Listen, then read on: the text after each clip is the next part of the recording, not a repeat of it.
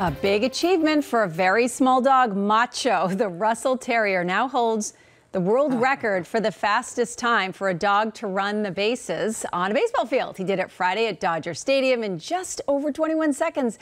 That is nearly 3 seconds faster than the previous record. Oh.